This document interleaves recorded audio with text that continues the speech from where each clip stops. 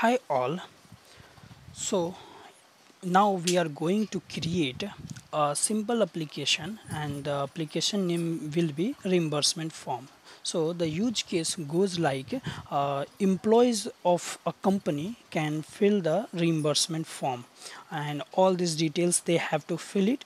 Description about the reimbursement, it is a travel reimbursement, so related to office work, on which day they have traveled, all these details they can fill here, and what was the total cost incurred in that. So all these details once they have filled there, they can submit the form, and based on that the a task will get generated in the HR's queue, so they can either approve it or reject the task. And all the records as well, we will make a record list as well, where we will generate all the basic data. You can see here some persons are there, all name, email, phone, description, or comments is there. It is either approved or rejected by the HR, and total cost as well, and the approval was done or not. So it was not done. So based on all these details we will try to make our form. So to get it started, let's go back to our application, the Appian designer, and here we will name our application as travel reimbursement. Travel reimbursement we will name it. Okay, so I guess E is missing. Yeah, so and we will write the description as to capture the or to store the reimbursement reimbursement details. So all the details will be stored by these applications.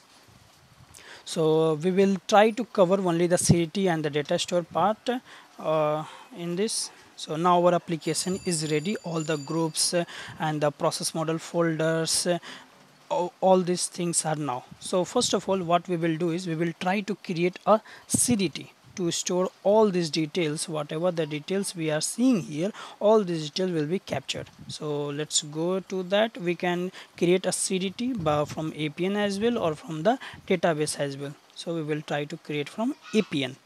So we'll go to the data type, and here we will write it expense details. So here we will try to write expense details. Okay, and let's try to create it. Now our CDT will get created from here, and here we have to name different fields. What are the different fields on which we want the data to be captured? So let's try to make some few fields there, and then we will capture the detail from there. So first field we will make it ID. So ID will be of number integer, and it will be primary key.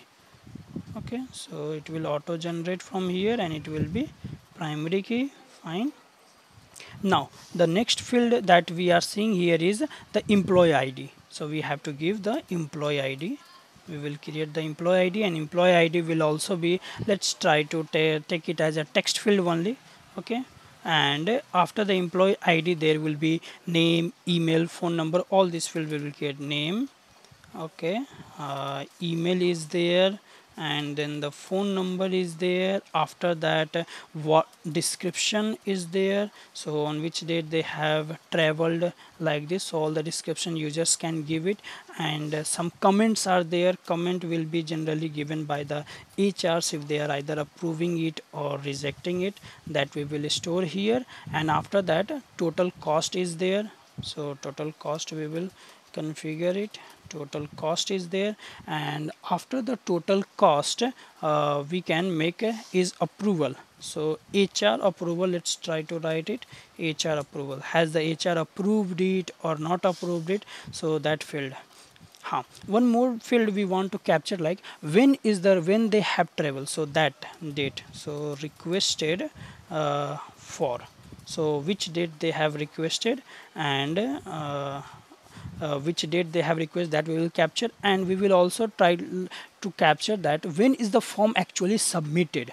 Both that can be different, or both that can be same as well, but we will try to capture that date as well. So date logged, so we will something like date logged. So we will select the data type. Name is our text fields, and by default length will be there. We don't need 255 characters of data for that. After the name there is email ID, and phone number will also be text, description will all be text, comments we will make it text, total cost will we can make it integer field, and HR approval, HR has either approved it or not, that we will keep it boolean, requested for, so on which date they have requested, so that will be date, and date logged. So when the form is actually submitted, here we want to capture the date as well and the time as well, so we will capture the both date and time. So all these fields are 255 comments, comments we don't need of 255 comment, 25 is more than enough, and description is fine.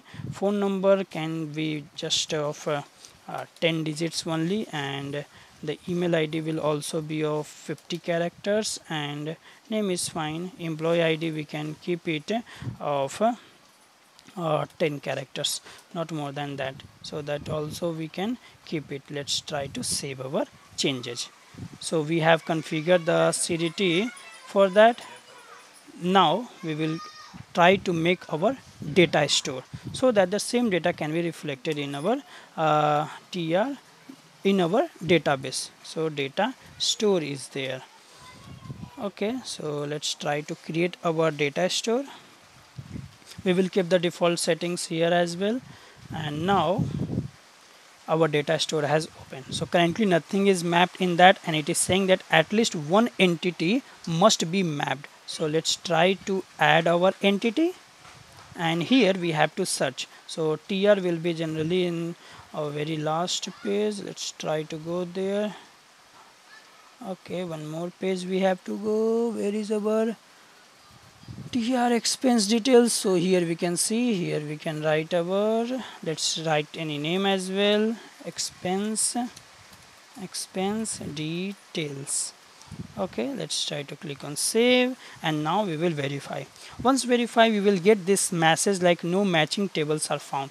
Obviously, like with this name, if we have to search in our database something as a TR, so nothing is going to get fetched. So if you see here, there are no results. So it is saying like first option is create tables automatically. So yes, we want that tables should be automatically created. So let's try to save and publish. The entity is will be now mapped. Yeah, entity is now mapped correctly, and let's try to search once again TR. Okay, let's delete it and we'll search here TR. So now you can see here TR expense details are now there, and all the fields has now been logged. So this is how we can create our new application. We have created the CDT and we have created the data store as well. So that's it, and we